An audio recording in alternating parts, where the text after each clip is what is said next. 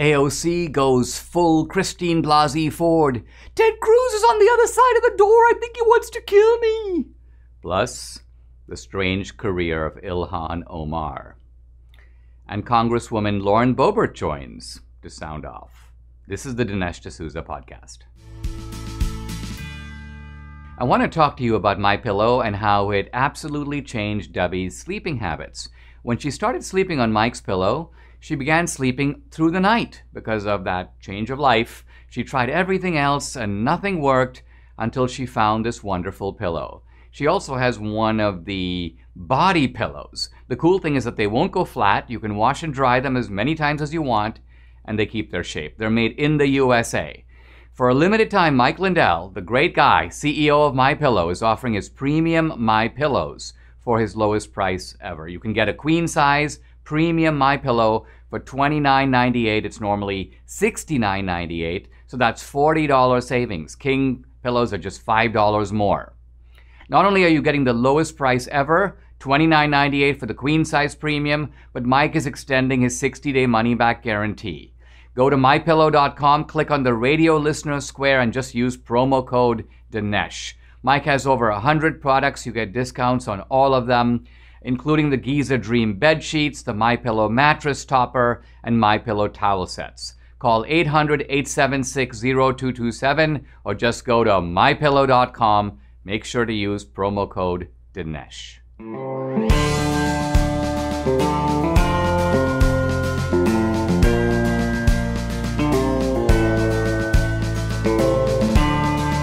America needs this voice. The times are crazy. In a time of confusion, division, and lies, we need a brave voice of reason, understanding, and truth. This is the Dinesh D'Souza podcast. Have you heard the phrase, the Great Reset? And I don't just mean in terms of resetting our relations with Russia. I'm talking about the Great Reset of the whole world. This was the resounding theme, and it's been a theme now for 2 years straight at the World Economic Forum, the kind of elite meeting that occurs in Davos, Switzerland. World leaders come together. And Klaus Schwab, the leader of the World Economic Forum, has talked about the need to remake capitalism. He says we've got to get away from this idea of entrepreneurs and customers. Everybody is, quote, a stakeholder. So everybody has a say in how capitalism and companies are organized. Here's a short video made by the World Economic Forum talking about how everything needs to change. The recovery from the pandemic is an opportunity. We can see rays of hope in the form of a vaccine, but there is no vaccine for the planet. Nature needs a bailout. You don't want to go back to the status quo that you had before simply because it was the status quo that got us here. With everything falling apart, we can reshape the world in ways we couldn't before. Ways that better address so many of the challenges we face. And that's why so many are calling for a great reset. If you suspect that something fishy is going on here, you're quite right. Here's Klaus Schwab. The world must act jointly and swiftly to revamp all aspects of our societies and economies, from education to social contracts and working conditions. Every country from the United States to China must participate in every industry, from oil and gas to tech, must be transformed. We need a great reset of capitalism. Now, right away you think, a great reset of capitalism? Well, nothing's gone wrong with capitalism. If anything, it's these governments around the world that have completely botched their response to the virus. So how can the virus be used as a kind of pretext to transform what has been working and leave alone government failures, what has not been working? Now, the Biden administration is completely on board with this great reset. We know this because John Kerry was at the World Economic Forum and a number of panels organized by these people. And he says the great reset, quote, will happen with greater speed and greater intensity than a lot of people imagine. In fact, he describes the election as a reset in the United States that goes along with this great reset. Now, these people have in mind not just a transformation of markets or economies, but a transformation of human behavior. This is why they talk about the tech industry stepping in. They're all on board with regulating people's lives. The question I want to ask is, to what end? What is it that they're trying to do? Are they trying to remake the world? No. What they're really trying to do is to remake human nature. They are trying to create, you may say, a new man. Now, this seems like a radical idea, and it certainly is.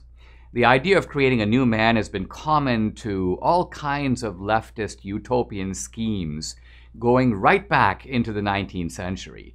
The early socialist movements were all utopian and spoke in very devotional terms about transforming human nature itself. Marx was all about creating a new man under communism. Human nature itself, he said, would become something totally different.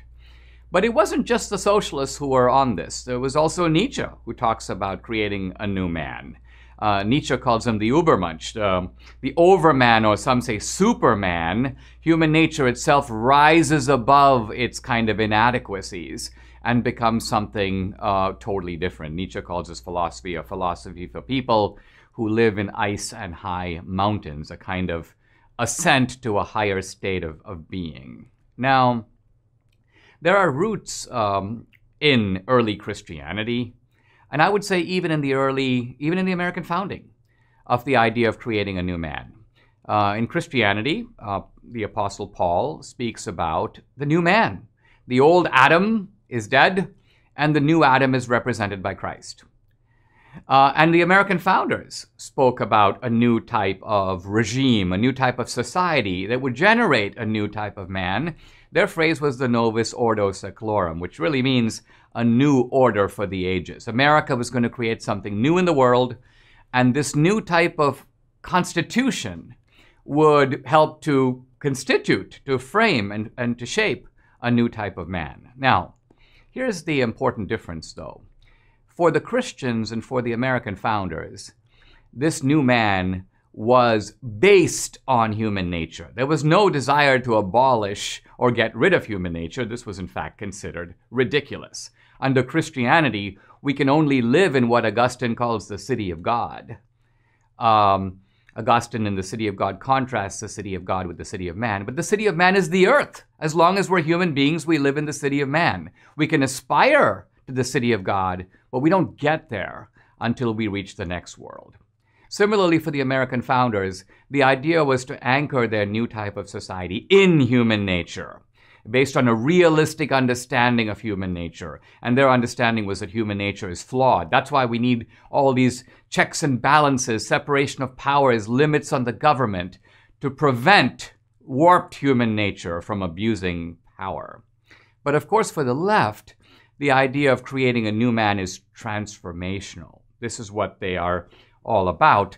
And the problem is that because human nature doesn't change, can't be changed, all you can do is beat up on it. All you can do is be cruel. All you can do is attempt to force what cannot be achieved through persuasion. Alexander Solzhenitsyn, the great Russian dissident thinker, raised an interesting question once when he said, even in Shakespeare's greatest tragedies, they kill one guy or two guys or five guys, but you don't kill 1 million guys or 10 million, the way that these leftist regimes, from the National Socialists in Germany to Lenin and Stalin in Russia, how do you get to that scale of killing? And the answer is actually really simple. You do it because you're not killing a human being. You're killing in the name of an ideology. The ideology sanctifies mass slaughter that you find no analog for, nothing similar in the ancient world. And that's a danger we need to be alert to, because our left today is all about the reset. They're all about the new man. And you can see that we, the conservatives, the patriots, the Christians, we resist this.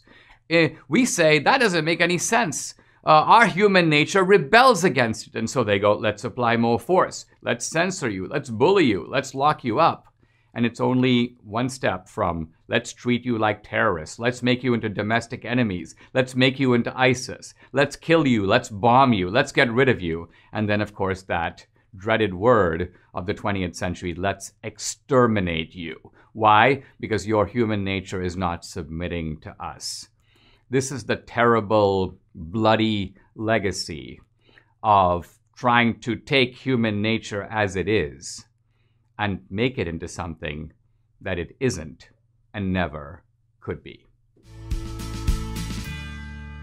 Digital media censorship has become a major problem, but even if you keep your digital accounts, you don't have to give big tech websites access to your data. That's why I choose to protect my online activity by using ExpressVPN.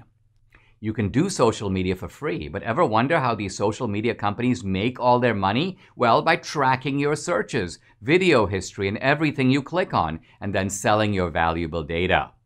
When you use ExpressVPN, you make much of your online presence anonymous by hiding your IP address. That makes your activity more difficult to trace and sell to advertisers. What's more, ExpressVPN encrypts 100% of your data to protect you from eavesdroppers on your network. And the ExpressVPN app is easy to use. You just tap one button on your phone or computer and you're protected. Take back your online privacy with the virtual private network I trust at expressvpn.com/Dinesh. You can get an extra 3 months of ExpressVPN service for free on a 1-year package. Go to expressvpn.com/Dinesh. Again, that's expressvpn.com/Dinesh to protect your data today. Democrats today are resolved to boot Marjorie Taylor Greene off her 2 committees because, you know, she's got all these extreme views. I had Marjorie Taylor Greene on the podcast yesterday, and she struck me as coming across as very sensible, somebody who is a patriot, an ordinary person, a normal person, yet they're trying to portray her as some sort of an extremist. Now, the truth of it is there are some real extremists on the left, and somehow they don't get booted. This is something for Republicans to keep in mind, because what the Democrats are saying with Marjorie Taylor Greene is, listen, we, the majority party, have the right to tell you, the minority, who gets to be on your committees. We get to determine even your selection on your committees. And this sets a terrible precedent. I think Republicans should say, okay, you know what? If we take the House 2 years from now, we're going to start kicking Democrats of their committees. We're going to do to you what you are doing to us. But let's talk for a moment about Ilhan Omar, because she is far more extreme than Marjorie Taylor Greene. She's been involved in many more scandals. I mean, Marjorie Taylor Greene has just arrived in Congress, whereas Ilhan Omar has been doing shenanigans one on top of the other. So let's look at a few. First of all, she seems to have married her brother to skirt the immigration laws. And if you carefully look at how this happened, you can see that there's an evidence trail. Now, Ilhan has gone back and deleted emails and texts and tweets that show this trail, but the trail exists and there are people who have preserved it.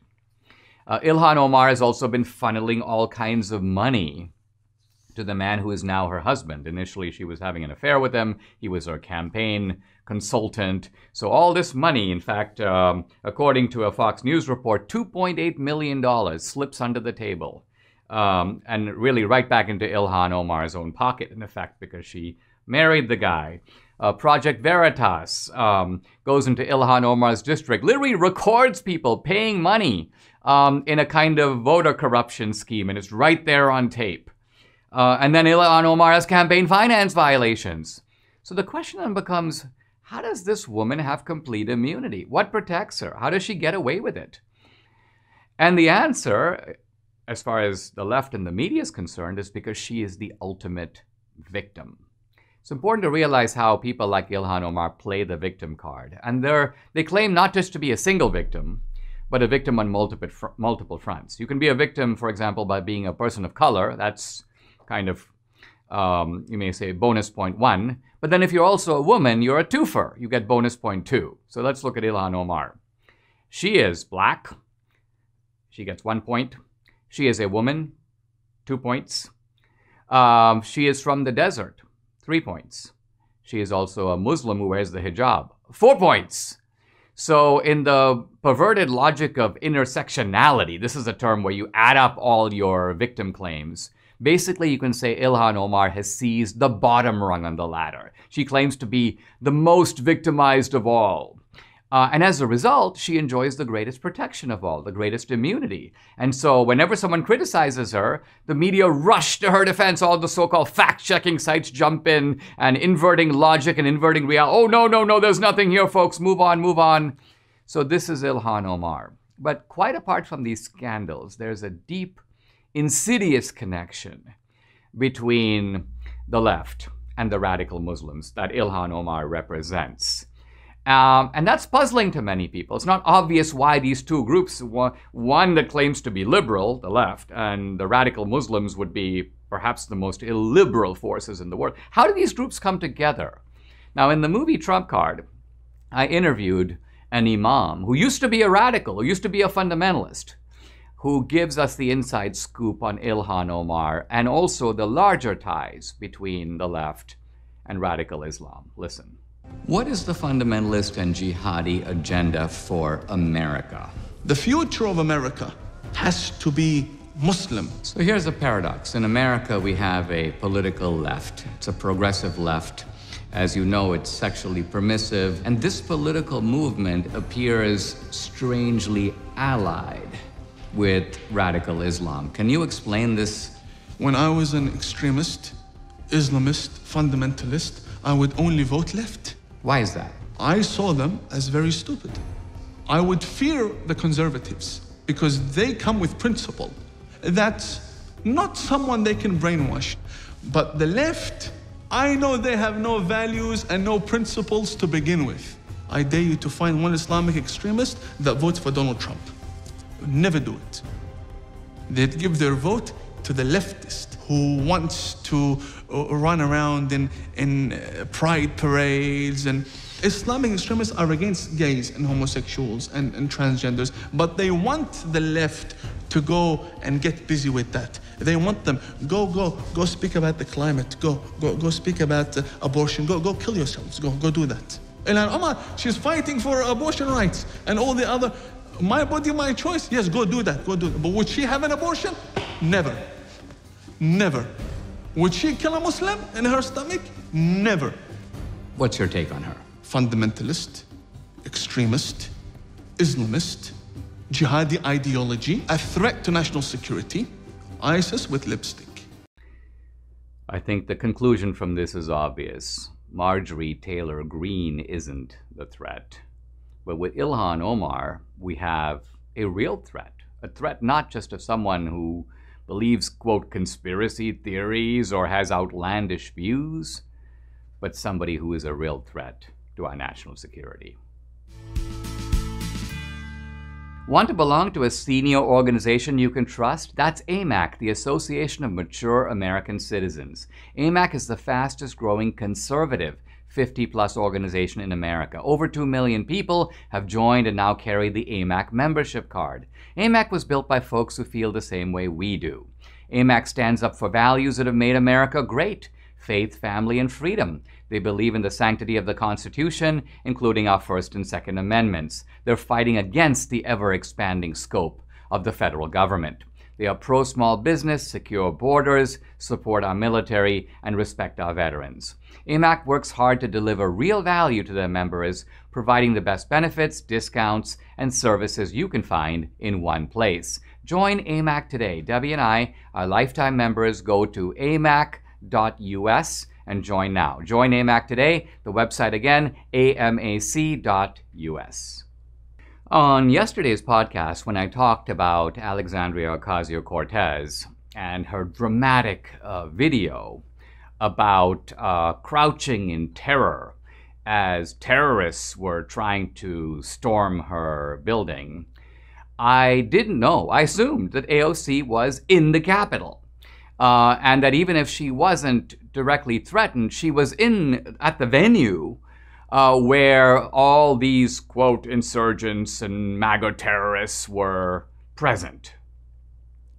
I did think that AOC was faking it. I'm kind of a movie guy, and so I was watching her carefully, and there was that, lights, camera, action, cut element to it. And so I detected the fakery. I was sort of onto it to that degree. But what I didn't know was the extent of the fakery. AOC wasn't even there. Her office is in the Cannon Building, which is a third of a mile from the action. No insurgents entered her building. So her description is completely made up. It's fake. It's bogus. Because she literally said directly, I'm going to now quote her. She's talking about the fact that she was nearly assassinated. And in fact, she goes, it's not an exaggeration to say many members of the House were nearly assassinated. And of course, the funny thing is her story was picked up hook, line, and sinker. Well, here's a column by Jill Filipovich on CNN. She talks about the mob sacking the Capitol. She gives the clear impression that AOC is right there. She goes, it's a reminder of how violent the Capitol insurrection was and how narrowly some of our elected officials escaped with their lives. This woman should go into screenwriting. And then another Democratic congresswoman, Katie Porter, said that AOC showed up in her office. Now, Katie Porter is in another building called the Longworth Building, which is also a long ways from the Capitol and was also not stormed. But according to Katie Porter, AOC says, I knew I shouldn't have worn heels. How am I going to run? So Katie Porter goes, AOC felt that she had to run for her life. Now, she also told Porter reportedly, I just hope I get to be a mom. I hope I don't die today. This is a woman, by the way, who earlier accused Ted Cruz of wanting to kill her. She said in a tweet, she said that she'd be happy to work with Republicans, but not Republicans like Ted Cruz who were part of a plot to get her assassinated. Now, Representative Nancy Mace, Republican, but a bit of a never-Trumper, tweeted out, my office is 2 doors down from AOC. Insurrectionists never stormed our hallway. So Nancy Mace is saying AOC is making it up. And you can see, I'm just going to put it up on the screen for a moment, but I'll describe it. You can see this map of the U.S. Capitol. You see the Capitol, and a long distance away, you see Representative Katie Porter's office. That's the Longworth Building. And then even further away, you see the Cannon House office building, and it's not even close to the Capitol. Now, what's really going on with AOC? I'm reminded, first of all, of Christine Blasey Ford and that big lie. Now, the reason that you know it's a lie, or at least you're tipped off, is because when someone's lying, they always describe events that are difficult to check. So when Christine Blasey Ford was telling about the events with Kavanaugh, notice that she was very specific about the things that no one could check. So, for example, she's really specific about who did it to her. Kavanaugh, that's her target. She's also really specific about what he did. Oh, he wrestled me, threw me on the bed, he jumped on me, he did this, he did that. Because after all, that's something that only you would know. But what she's unspecific about is anything that can be checked out. Where did this happen exactly? And the reason it's hard for her to say where is because someone else could go, well, I live there. Or I know that club. And when did it happen exactly? What was the day and what was roughly the time? And again, you can't do that because people could go, well, I was there. I was at that place at that time. Nothing like that ever happened. So you become mysteriously and kind of cloudy about all the things that can be checked out. There's another story that jumped to mind. I actually looked it up because it's so fascinating. This is a story of a woman named Tanya Head who had claimed to be dramatically present at 9/11. She was in the fiery buildings. And she described very emotionally, her husband was in the building and he got killed and she named him. And she said that a dying man handed her a ring and said, please give this to my wife. And then she said she ended up in a hospital unit with burns, only to find out that her husband had been killed in the North Tower. Now, the only problem with this incredible story, reported and widely described by the media, was that none of it was true. First of all, her name isn't Tanya Head. She never went, as she said, she went to Harvard and Stanford. She said she worked at Merrill Lynch. She never did. She's actually from Spain, from Barcelona. Her name is Alicia Esteve. She's not married to the guy who was supposedly the husband who died. She made the whole thing up. And you might say she is a narcissist and a psycho. And to some degree, that's probably true, just as it's true of AOC. She's a narcissist. She's borderline psycho. But in the end, it's also, there's this seeming craving for people to put themselves at the center of the action, to make, you may say, the world of crisis revolve around them. And this craving for public attention, public sympathy, this idea that you are somehow the main actor in a global drama. What I find particularly sickening about the AOC event is that she's doubling down. If she were genuinely mistaken, let's just say she was not under threat, but she felt she was, she'd then go, now, phew, what a relief. I thought my life was in danger. I thought I'd have to run for my life. But fortunately, I was safe. And I want to be thankful to the Capitol police officer, who's kind of the only guy who came into my office. I was never in any real danger. But no, she doubles down. She basically goes, this is the latest manipulative take on the right. And then she adds, the bombs Trump supporters planted surrounded our offices too. First of all, the pipe bombs were not at the Capitol. They were not at the Cannon Building. They were not at the Longwood Building. They were at the offices of the RNC and the DNC. And to this day, no one knows who planted them. So this is all made up lies, trying to throw in some more fuel on the flames, if you will. Now, Debbie and I were talking about this earlier today, and we were thinking, how would someone think they could get away with this? And the answer is because she is AOC. She always has. She goes about this chronic lying in the same way that Clinton went about his rampant sexual predation. Why? Because he knew he could get away with it, as he has. AOC knows that you've got all these robotic cheerleaders in the media. No matter what she does, they will cover for her. They will protect her. They will take her lies and claim that they are the gospel truth. Hey, if you know the D'Souzas, we are very selective with our partnerships, and Eggert Watches is a company we are genuinely excited about. The CEO, Ilhan, is an immigrant entrepreneur American success story. His company creates exceptional products, but Ilhan also cares about American values and has his own voice. Debbie and I watched some of the powerful videos on the Eggert website recently. You need to visit yourself to see all the short films that they've created. What is Freedom is the first short film you'll see posted. Ilhan put his company on the line to take a stance on current issues like censorship facing America. Especially today, it's really refreshing to see a business take a stand on principle. But it's not the first time they've taken a risk. Ilhan was awarded the Fox Patriot Award after he stood up for the police, releasing a film during the whole defund the police movement called Speak Truth. Finally, they made a video celebrating men called What is a Man? In response to Gillette Corporation painting the picture of toxic masculinity in American culture with a recent ad campaign. Again, all these videos can be accessed on the front page of their website. Most important of all, Eggert makes incredible watches. Debbie and I are both wearing one today. Check mine out. Look at the craftsmanship, the uniqueness. It's something to marvel at. They feel a lot more expensive than they are. Ilhan gave us a wonderful discount of 15% off to share using the promo code Dinesh at the checkout. So now you have 2 reasons to visit eggertwatches.com. Come for the watches and stay for the conservative films. Lauren Boebert is a newly elected freshman congresswoman who is part of the sort of new face of the GOP. And I'm delighted to have her here on the podcast. Lauren, welcome to the podcast. May I start by asking you what you came to DC to do? Tell a little bit about who you are, your background, and why you ran for Congress and what you hope to accomplish. Well, thanks so much for having me on your new podcast. This is exciting. I'm excited for you and the lives that you are going to change with this show.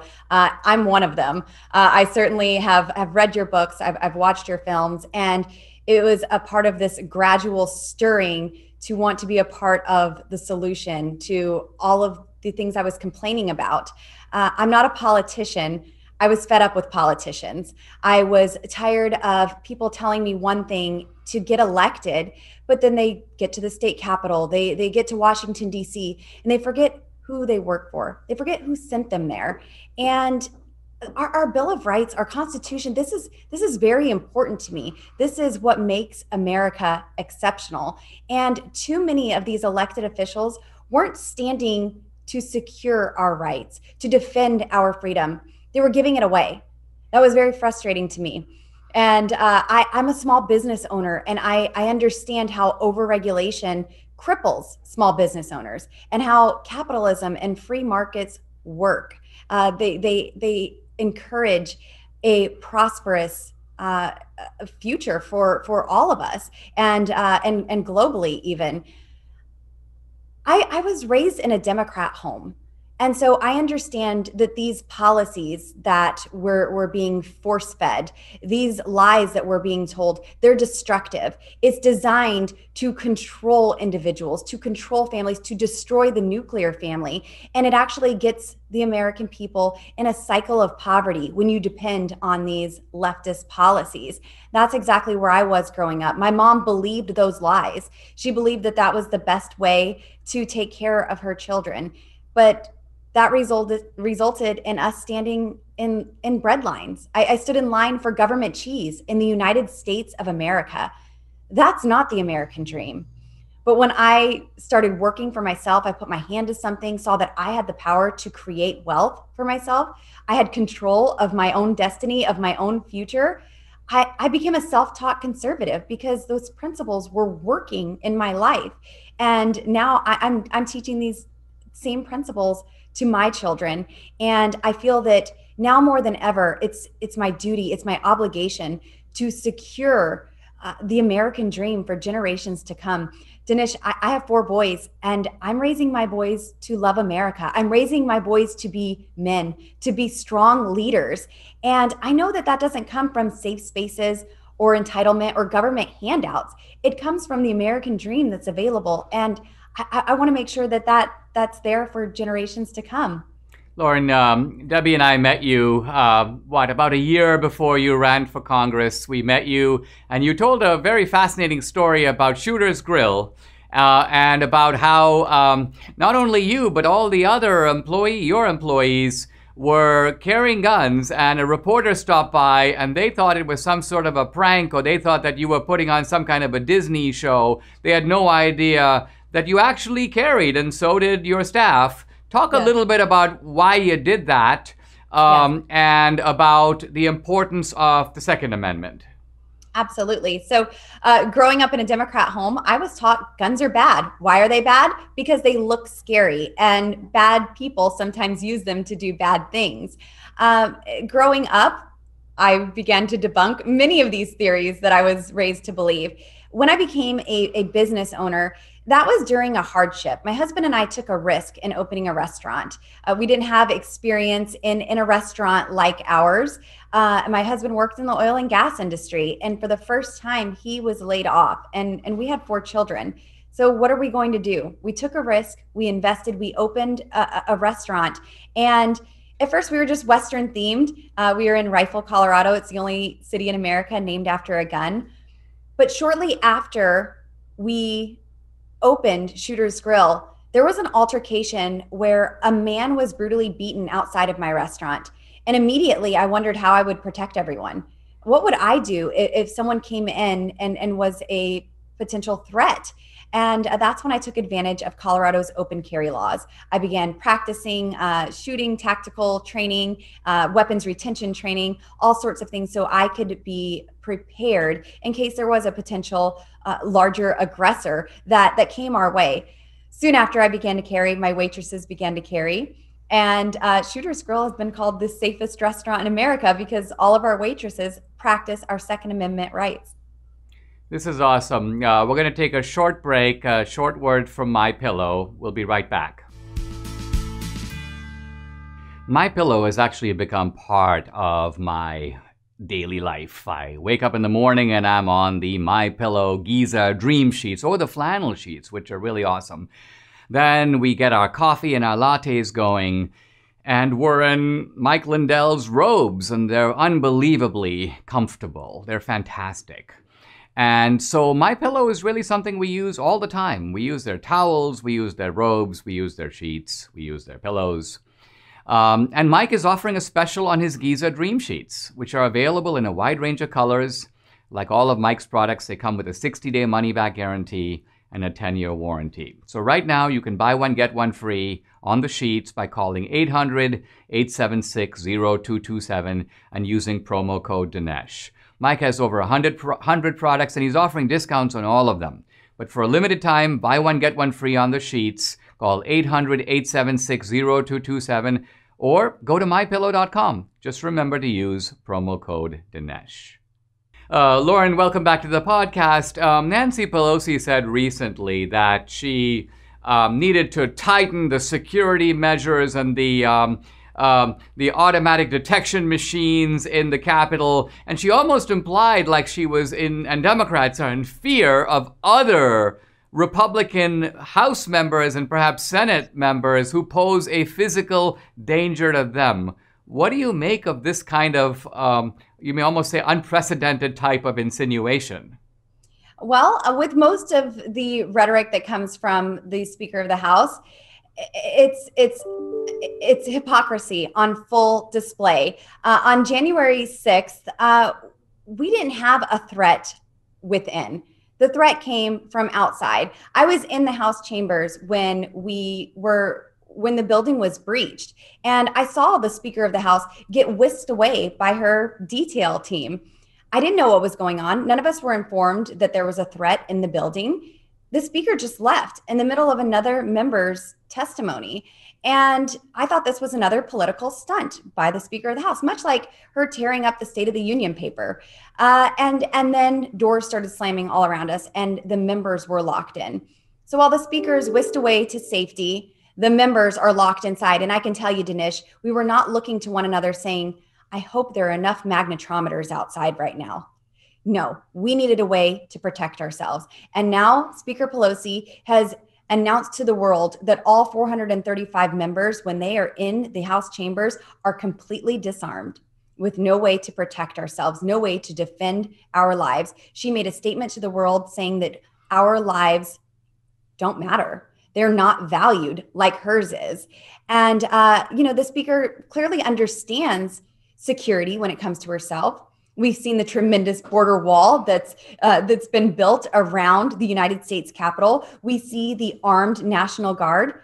Maybe we should go have an inauguration at the southern border and we can get that secure because certainly these walls are working here. You get a clear idea of who they want to protect and who they don't think deserves protection. So walls work, it seems, when it comes to Washington, D.C., but they don't work when it comes to the border. Let me just ask you one more question. You've talked about Washington, D.C., and how as a woman who is petite and in a dangerous city, it's kind of helpful to feel like you have a gun to protect yourself. Talk a little bit about being in Washington, D.C. and the sense of vulnerability that makes you feel that, hey, in this situation, a gun might be a woman's best friend. Absolutely. When you're talking about women's rights, I think having an equalizer for a woman against a larger potential aggressor is key. Look, there was an altercation where a man lost his life in Rifle, Colorado, population of 9,000. Now here I am in Washington, D.C., where the crime rate is 158% times higher than the national average. I'm 5'0", 100 pounds.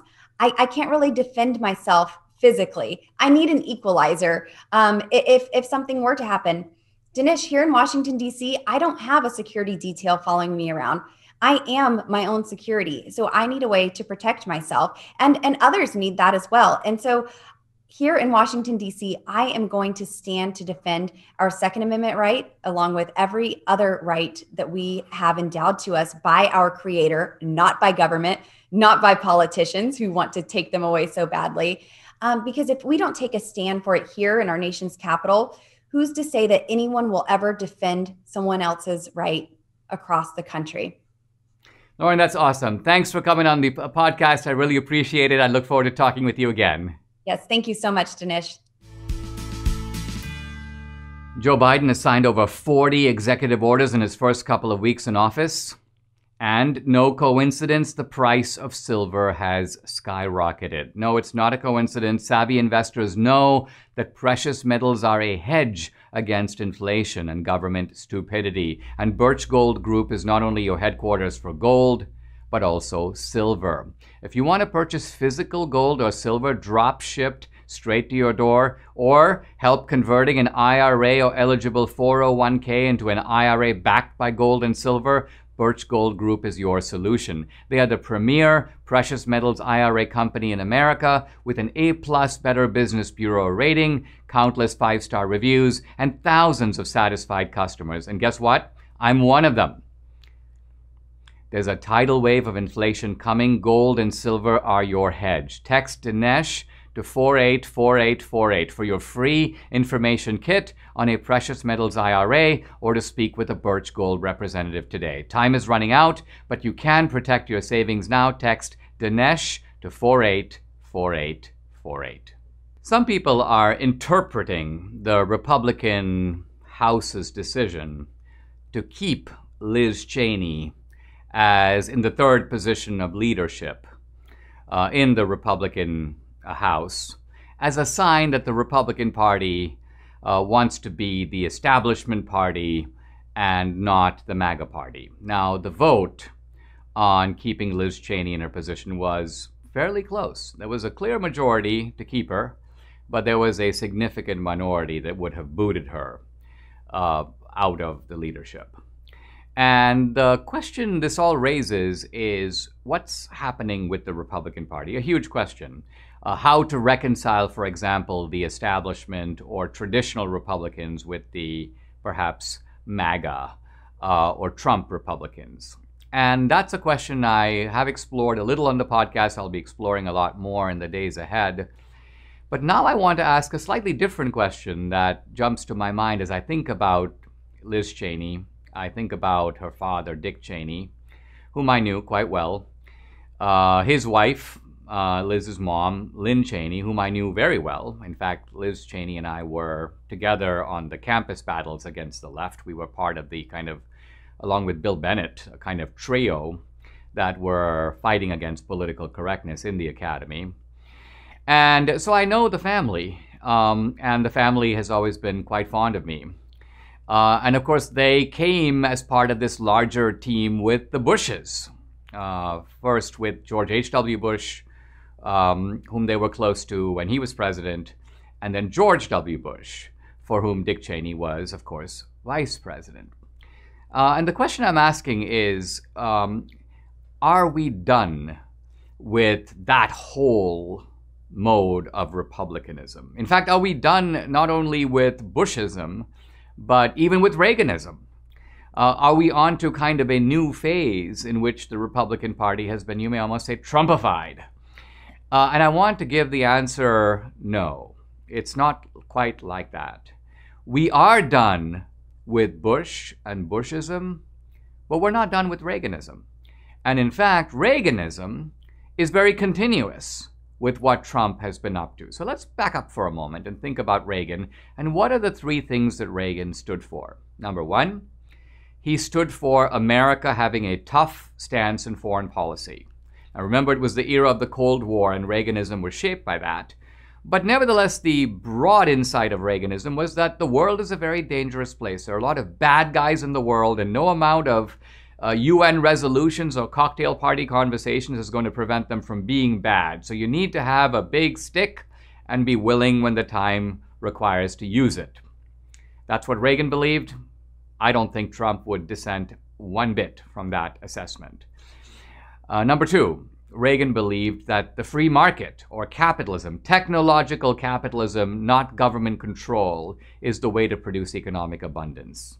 Trump not only agrees, is not only on board, but the whole example of Trump's life is continuous with that idea that we trust the market, we don't trust the government. Trump was almost the capitalist par excellence, not only in his life, but also in his advocacy. Now, third, Reagan believed that We need not only a free society, but a decent society. Our society is anchored in founding principles and Christian values, and we should respect that. We should respect the police. We should respect law and order. We should pay attention to civic life. We should respect the dignity of human life. Hey, this is all Trump. Trump is completely on board with all of this. So the differences between Trump and Reagan are quite minor. Things like Reagan, by and large, was against the idea of tariffs. Reagan was a free trader. Trump is also a free trader, but Trump's view is, listen, if the other guy puts tariffs on his products, maybe we should threaten to put tariffs on ours. Why? So we can get him to take down his. So the threat of American tariffs is a kind of negotiating leverage, and Reagan would understand that very well. In fact, Reagan's logic was, hey, if the Soviets build up their nuclear weapons, let's build up our nuclear weapons. Why? So that they get the message that they're not going to win that kind of an arms race, and they begin to pull back, at which point it's the same logic completely. So Reaganism and Trumpism are pretty much on the same wavelength. Now, Bushism is a whole different matter. And when I come back, I want to dive into how Bushism represented a sharp departure from Reaganism, both in personality and in policy. And that's why we need to take this whole Bush legacy and toss it into the ocean. You never thought COVID could cost you your home, right? It just might, because cybercrime is up 75%. And by far the most serious cybercrime to worry about is home title theft. The job of the criminals is easier than you think. The title documents to our homes are now online. The thief finds your home title and forges your signature on a quitclaim deed stating you sold your home to him. Then he takes out loans on your home and leaves you in debt. You won't know until late payment or eviction notices arrive. Insurance doesn't cover you, and neither do common identity theft programs. That's why I protect my home with Home Title Lock. The instant Home Title Lock detects someone tampering with my home's title, they help shut it down. Go to HometitleLock.com and register your address to see if you're already a victim. Then use code RADIO to receive 30 free days of protection. That's code RADIO at HometitleLock.com. HometitleLock.com. The Republican Party does not need to jettison the Reagan legacy, but I do think it needs to reconsider the Bush legacy. And this, of course, is not because of any personal grudge against the Bushes. They're actually decent men. George H.W. Bush was a very nice guy, and no one can really doubt the decency of W either. Not only that, but the Bushes accomplished some impressive things. George H.W. Bush, for example, people forget this, presided over the collapse of the Soviet Empire. So we sometimes say Reagan won the Cold War without firing a shot, but the Berlin Wall fell in 1989. That was the year Reagan went out of office. And then the Soviet Union collapsed in 91, 92, if I recall correctly, and of course Bush was president. Bush was the one who kind of oversaw all that, and he did an excellent job. W came in under very difficult conditions, a very close election, of course, with Gore, and then 9/11, which he handled also with tremendous aplomb. I think my complaint about the Bushes is that they misread the changes that were underway in the Democratic Party. The Democratic Party was slowly being gangsterized, first by Clinton and then later by Obama. And the Bushes never really saw that coming. So the Bushes continued in the kind of old gentlemanly tradition. We've got two parties. We basically have decent people on both sides. We disagree about certain things, but we're really disagreeing about means, not about ends. The Democrats are pretty much the Democrats of old, and if we deal with them on the basis of handshake, I gave you my word, the kind of accommodationist style, that would work. Of course, the problem is that that's not the reality of the situation. I mean, I think that's partly the insight of Trump. Trump realized kind of what Lincoln realized when Lincoln came to Washington. He realized the Democratic Party in 1860 had become thoroughly gangsterized. It was not the same party of the 1830s and 40s, and they had to be dealt with completely differently. The other problem with the Bushes is that because of their almost singular focus on foreign policy, they became increasingly interventionist. And this was particularly seen with W and with the Iraq War. Remember Reagan, although Reagan fought the Cold War, Reagan was tough against Gorbachev in the first term, but soft in the second term. Reagan became kind of accommodationist toward Gorbachev. And this turned out to be the correct posture. With Reagan was also very reluctant to use troops. Contrast Reagan and Bush. The Soviet Union in 1979 invaded Afghanistan with 100,000 troops. How many troops did Reagan deploy against them? Zero. None. Reagan supplied some CIA advisors. He supplied some Stinger missiles to shoot down Soviet helicopters, but he did not commit U.S. troops. Why? Because for Reagan, committing troops were the last resort. I think this is really where Bush burned the Republican brand. And the Republican brand was one of force, but prudent use of force. By and large, Reagan supported something called the Reagan Doctrine, which is that people should fight for their own freedom in countries like Nicaragua and Mozambique and Angola. If people want to fight for their freedom, they fight. We will help, but we're not going to commit American lives to that cause. Reagan was very reluctant to do that. Bottom line is that Trump and Reagan are similar in believing that America has a role to play in the world, but the use of force must be prudent. I think that as the Republican Party goes forward, preserving the dignity of the Reagan spirit, but combining it with Trump's kind of recognition that we're no longer fighting a Cold War abroad, but a domestic Cold War at home. That's the real psychological shift in the Republican Party. And in that process, I'm not sure how the Bush legacy today remains relevant. We're in a battle for truth, and it's a time to strengthen our faith and worldview. I'd like to recommend an insightful book to you called Reflections on the Existence of God by best-selling author Richard Simmons III. He writes on topics like life and death, sex and truth. Reflections on the Existence of God is a collection of short essays that tackles the biggest question of all: does God exist? The book is well-researched, easy to read, and now a bestseller on Amazon. Former White House aide Wallace Henley says, "I've taught apologetics for many years. Of all the books on apologetics, Simmons is the best I've ever read." If you want to challenge yourself to spiritual and intellectual growth, I encourage you to get your copy of Reflections on the Existence of God by Richard Simmons III. Visit reflectionsdinesh.com to learn more about the book and get exclusive access to the first chapter for free. Go to reflectionsdinesh.com now. That's reflectionsdinesh.com. It's time for the mailbox, and I have an interesting question from Larry following up with a segment I did earlier on Follow the Science. And Larry asked this question: if science is based on facts, aren't policies that follow the science better than ones who don't? Now, Larry, you're certainly right that this follow the science or listen to the science has become a total mantra. I played earlier a clip from Greta Thunberg echoing this kind of orthodoxy, but here's Kamala Harris saying essentially the same thing. Joe understands that the west coast of our country is burning, including my home state of California.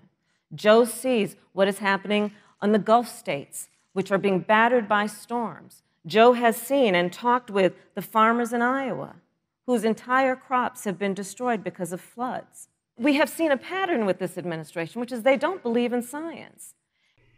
I think the problem is that people who say follow the science in this way don't know what science is. Greta Thunberg certainly doesn't. I don't think Kamala Harris does either. They're kind of assuming that science is sort of a thing, and science somehow speaks with a kind of collective or unanimous voice on issues like coronavirus or climate change. Well, let's start with coronavirus.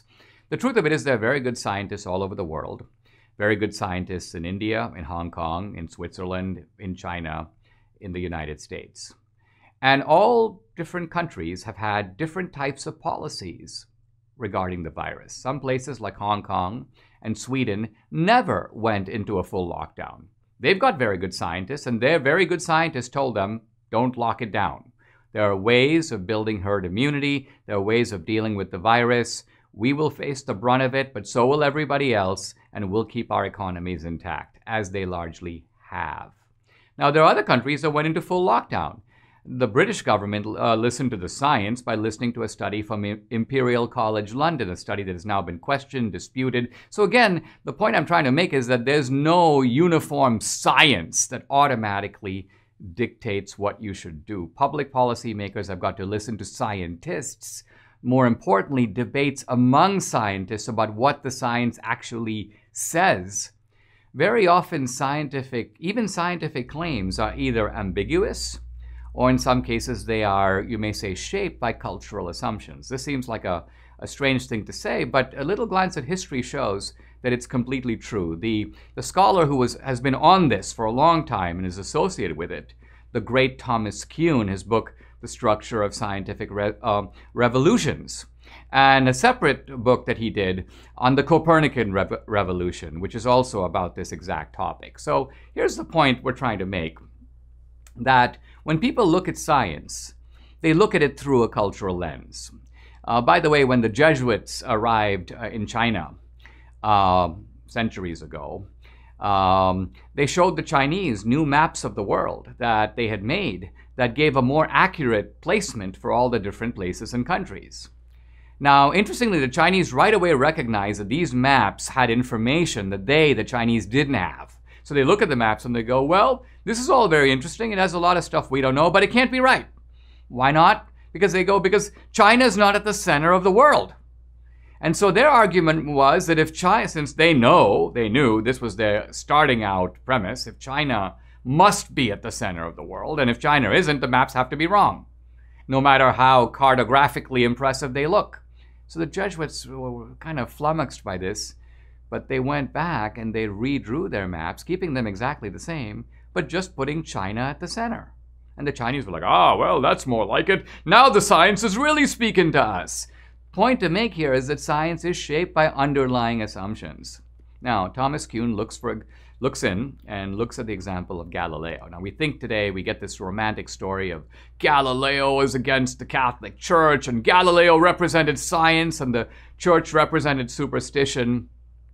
This is all bogus. First of all, the Jesuit astronomers who were working with the Catholic Church were thought to be the best astronomers in the world. They had instruments that Galileo didn't have. They had knowledge that Galileo didn't have. By and large, they were building off theories that Galileo didn't agree with that they were right on. Many of Galileo's arguments for heliocentrism were wrong. Galileo, for example, had an argument based on the tides. But the argument was wrong. We know now that the tides are caused by the gravitational force of the sun and the moon acting on the earth. It has nothing to do with the earth being at the center or the sun being at the center. Galileo rejected the idea of elliptical orbits, which Kepler demonstrated. Galileo said Kepler's wrong. Well, we now know Kepler was right, Galileo was wrong. The point I'm trying to make is this.